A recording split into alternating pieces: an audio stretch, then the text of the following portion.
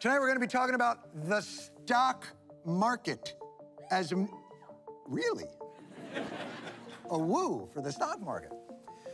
Millions of Americans talk about the stock market every day, from the ballrooms of the richest Connecticut country clubs to the ballrooms of some of the poorer Connecticut country clubs.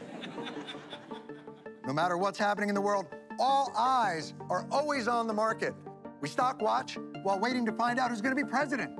We stock watch while globally warming, and neither Santa nor a global pandemic can distract us from our minute-to-minute check-in. All happening just below Larry Kudlow's nipples. Oh, look at it. But our national obsession came from quite humble roots. The stock market began with a very simple premise. Let's have people invest their money in companies that they believe in. If the company does well, the people will do well. But you couldn't just drive to the company, give them your money. It'd be super weird. You needed a place, a building made of, let's say, marble. But you couldn't just go into that building made of marble and buy your stock. That'd be too much like a store. You'd need a broker, someone better than you. So from the beginning, it was elitist.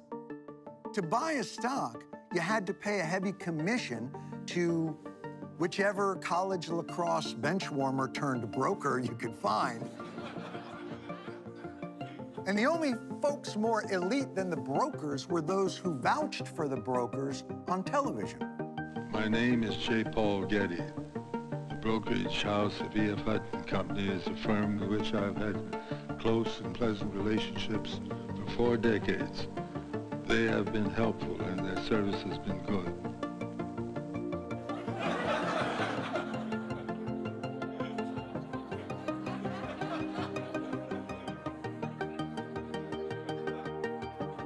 It's too late for me now. For I am more couch than man, more pillow than human. Given that the investor class was made up of literal monopoly men, the stock market was wildly unequal. When the Federal Reserve started analyzing stock ownership in 1989, it found that the top 10% of households owned 78% of the stock market. But the revolution is coming. Hark! Sorry. That hark even scared me. Hark! Its clarion call is upon us. The e-brokers have arrived. $8, my man. Mike Broker charges me $200 for this. Riding the wave of the future, my man. Ameritrade. Believe in yourself. But is a meth head and his father in the market still too high a bar? You know, I can conceal this bad boy underneath my blanket just so I can get on E-Trade. Click. I just bought stock. If I can do it, you can do it. Oh. Whoa. Fucking baby. If you want to get in the market, you just need to be a fucking baby with $6. A $6 fucking baby.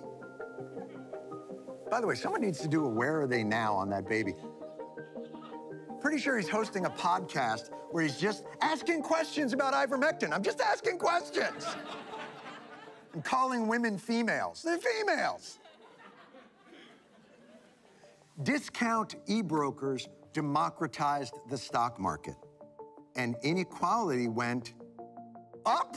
Fuck, are you serious? They democratized the stock market and inequality went up. Are you kidding me? Turns out to really democratize this market, we were gonna need something that completely breaks down all barriers. Someone had to take away fees completely. We'd need a hero. Or not a hero, more like an app. We'd need some kind of an app. There we go. Robinhood, the OG sexy socialist, the bow and arrow Bernie Sanders, leveling the playing field, stealing from the rich and giving, who is he giving it to? Robinhood has made it extremely easy for me to take the income I make from my commission paintings and invest it into stocks. Robinhood showed me that my money can work for me. My name's Azim, and I'm a Robinhood user. I'm an investor. I'm an investor. We are Robinhooders. Cozy sweatered lesbians?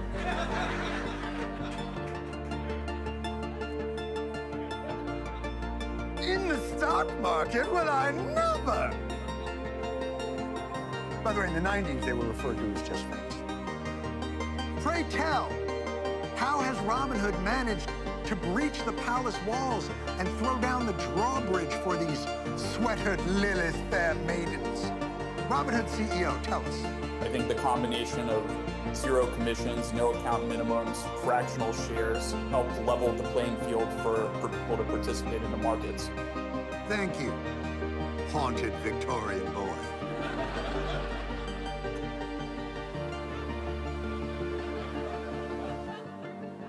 Zero commissions! And the markets were flooded with new customers. And not only that, on top of this no commission model, the Federal Reserve's new low interest rates made savings accounts pretty much worthless. So even more stock buyers and money flowed into the stock market. In 2021, more money flowed into the stock market than in the previous 20 years combined. It was a golden age of wealth generation. The unwashed masses finally have their moment to get into the stock market, and it went up! Inequality went up! Are you fucking kidding me? And thus, the problem with the stock market.